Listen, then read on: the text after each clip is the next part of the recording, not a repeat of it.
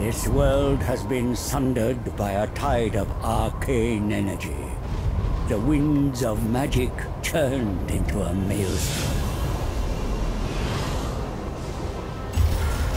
The Tome of Fate drew me north to find out why.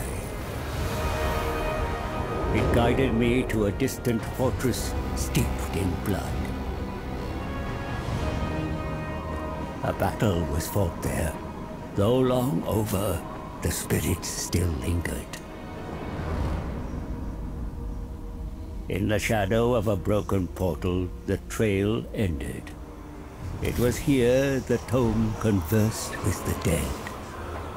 They told of Urson, the bear god of Kislev, lost in darkness. A noble prince ventured to save him, yet he strayed from the path and was corrupted by chaos. Savior became executioner.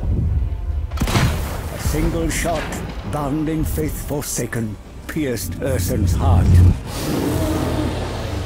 And so the bear god roared. The tide that broke the world. Spirits, where lies Urson now? Is he here in the north? Beyond the maelstrom, in the realm of chaos, in the forge of souls. Is he alive? Wounded and dying, imprisoned in shadow. What shadow? A demon's? A master of the dark.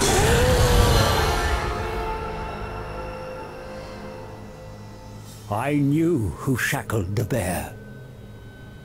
Belacor.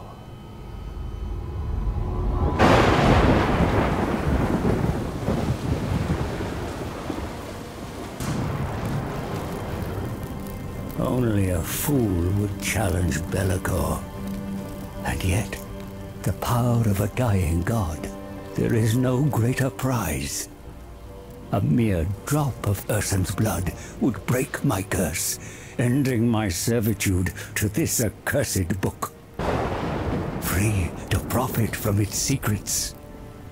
But Urson is locked in the Forge of Souls, deep in the realm of chaos, and I cannot enter this nightmarish domain. All routes have been sealed by the maelstrom. There must be a way. The tome unveils a spell to summon a portal, one to bypass the maelstrom and create a door into chaos. Knowledge to bargain, for I need an ally, one who is tempted by the power of the god bear and can withstand the horrors within.